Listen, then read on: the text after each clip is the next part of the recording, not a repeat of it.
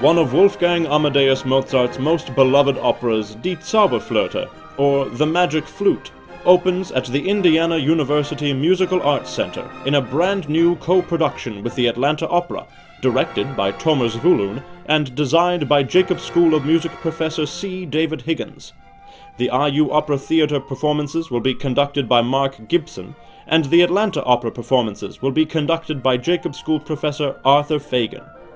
Taking advantage of the highly fanciful nature of the opera, this new production is designed to invoke the image of a children's pop-up book, while using much of the same stage technology that was used in Mozart's day.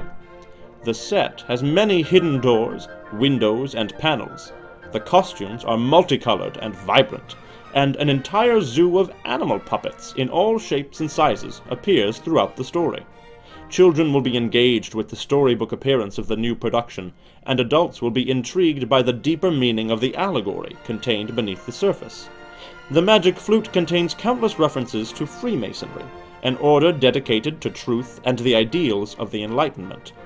Some theorize that Mozart, a Mason himself, used this opera as a direct allegory for Masonry, thus giving away some of the secrets of the order.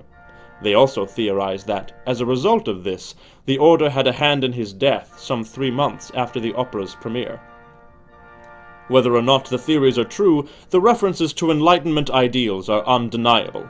Though the priest Zarastro never engages in direct conflict with the Queen of the Night, his efforts to sway the minds of the youths Tamino and Pamina symbolize the efforts made by Enlightenment thinkers to sway the minds of all, young and old alike, who had been held captive by those opposed to the wisdom and truth of reason. The opera tells the story of the Prince Tamino, charged by the Queen of the Night to rescue her kidnapped daughter from the tyrant Zarastro.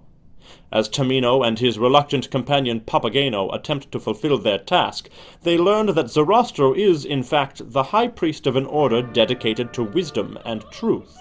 Pamina was kidnapped to save her from her own mother, whose quest to rule both darkness and light has the potential to corrupt Pamina's innocence and result in the destruction of Zarastro's temple and all for which it stands.